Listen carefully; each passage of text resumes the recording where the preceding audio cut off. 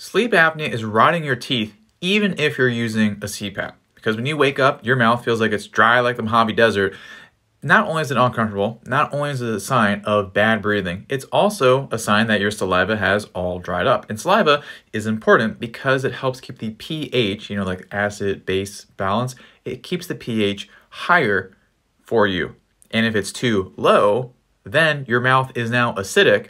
And not only will that erode away at some of the teeth, but it will also start to bring in or allow bad bacteria to take hold and again, help with teeth rotting. And that's why when you look at the research in people with sleep apnea, they are more likely to have dental cavities and require dental surgery. So beyond the obvious getting a wish from a genie to get rid of sleep apnea once and for all, we'll talk about that later, you want to take some measures to help protect your dental health. So here are some top things that I recommend to people.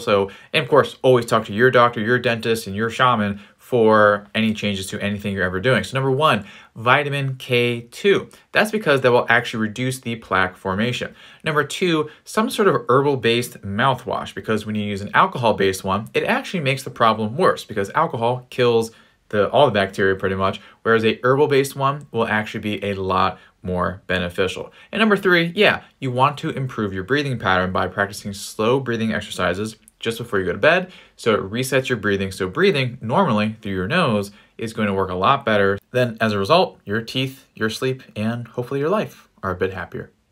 Follow for more sleep apnea insights and then get the free guide at apneareset.com.